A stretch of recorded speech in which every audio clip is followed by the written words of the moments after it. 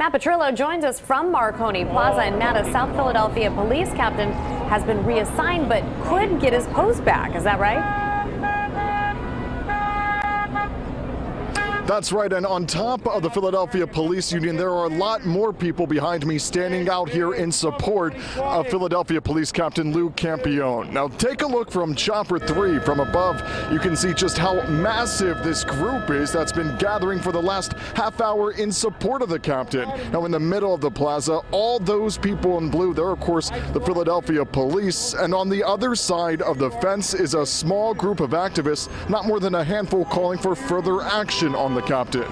He's a 42-year veteran of the force, but the police union says he was reassigned from South Philly all the way to the Northeast after they say he diffused a situation from over the weekend. You might remember on Saturday and Sunday clashes between a group of people protecting the Christopher Columbus statue, some of those who were armed, and a group of activists who wanted it removed.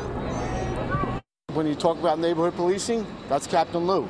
I don't know what else to say. He started programs within the FOP that helps officers. He started bottles and badges.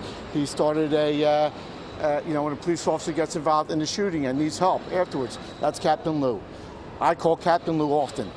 When officers need help, we go to Captain Lou, bottom line.